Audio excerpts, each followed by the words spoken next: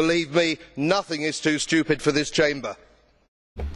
Thank you. Next, for the EFT, Mr. Bloom has 2 minutes.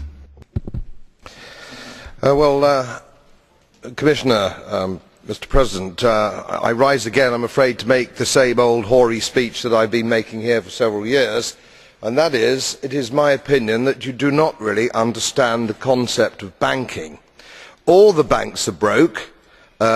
Bank Santander, Deutsche Bank, Royal Bank of Scotland, they're all broke.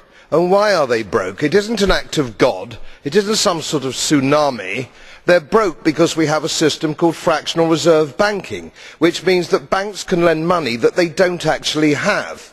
It's a criminal scandal, and it's been going on for too long. To add to that problem, you have moral hazard, a very significant moral hazard from the political sphere.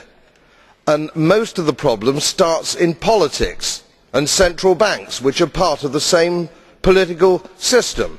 We have counterfeiting, sometimes called quantitative easing, but counterfeiting by any other name. The artificial printing of money, which if any ordinary person did, they'd go to prison for a very long time.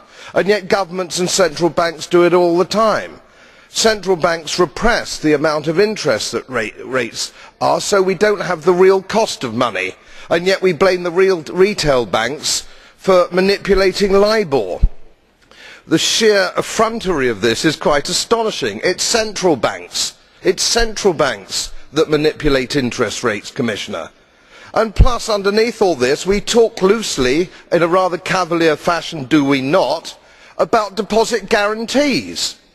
So when banks go broke through their own incompetence and chicanery, the taxpayer picks up the tab.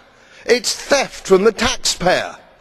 And until we start sending bankers, and I include central bankers and politicians, to prison for this outrage, it will continue.